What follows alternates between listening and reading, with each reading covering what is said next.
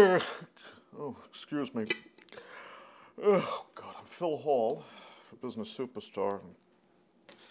I have not been sleeping well, making myself a big, strong cup of coffee.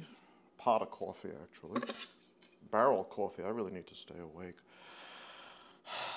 I don't know, how is it that some people say that they can function with only 2 or 3 hours sleep? I can't do that. I don't really know anybody who can. And I think the people who say they only need 2 hours sleep are probably not telling the truth.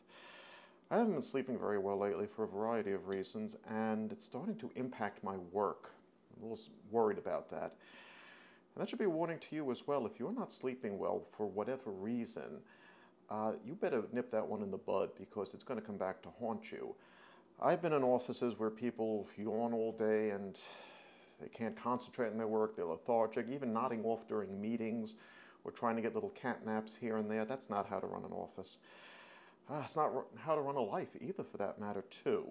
And this might be a little bit of a pick-me-up, but that's not the solution, just a Band-Aid on the tumor. I don't want to sound like Dr. Oz, but if you're not getting a good night's sleep, this is going to impact your business operations. And my advice is very simple.